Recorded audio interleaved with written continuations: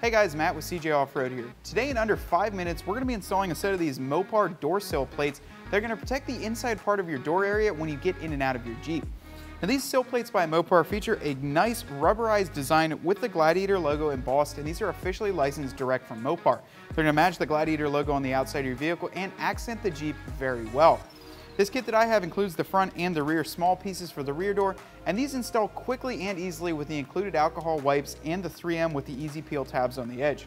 This is literally about a 5-minute installation. You can get all 4 of them done and make sure that your Jeep is nice and protected.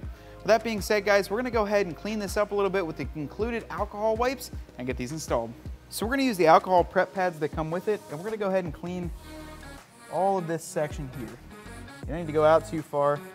We'll give this a nice cleaning, and then afterwards we'll let it sit for about 5 minutes before we install these. But I'm gonna go ahead and go around and do all 4 corners. That way we can get this done nice and easy. All right guys, so we're gonna go ahead and grab the front left side. Now if you look on the back, there is a side that says molded sill plate front left. Left is going to be the left side, that's left-hand drive. Make sure you look on the back for each of them as they are marked for you.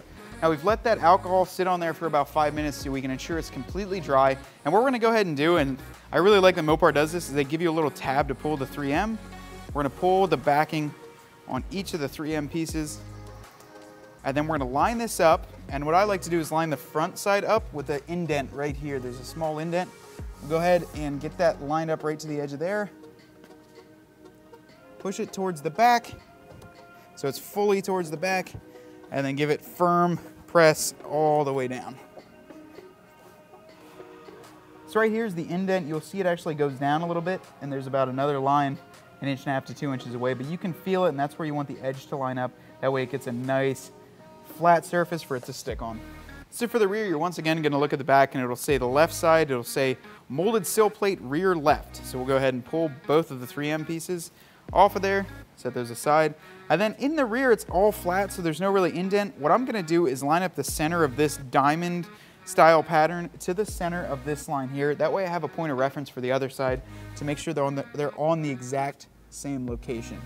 So I'm gonna go ahead and push it towards the back of the Jeep, push this in, line that up to the center, and then press firmly all along the 3M, just making sure it properly gets stuck onto there.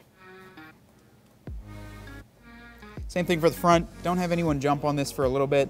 Once the 3M's set up, these things are very hard to remove, but you want to make sure it's set up properly. And according to the instructions, it likes you to do it between 65 and 95 degrees. So if it's super cold outside, the 3M will not stick. Pull this into your garage or wait till the summer or springtime and get that done. Now that's completely installed. This one's not too big, but it definitely will help out from getting that damaged. We're gonna go ahead and repeat the same process on the other side, and that'll be it for this one. All right guys, well about 5 minutes later, we've got these door sill guards properly installed on our 2020 Jeep Gladiator. I'm not gonna say it's not really that crazy of a technical installation or even that flashy, but these are really gonna protect the inside of your door sills to make sure when you're getting in and out, you're not damaging or scuffing them up. Now these take about 5 minutes to install for all 4 of them. You get them done right in your driveway or inside your garage. Just make sure that the temperature is between 65 and 95 so that 3M adhesive can properly stick. Now, these are going to save your sill plates and make sure that your Jeep stays looking great for a very long time.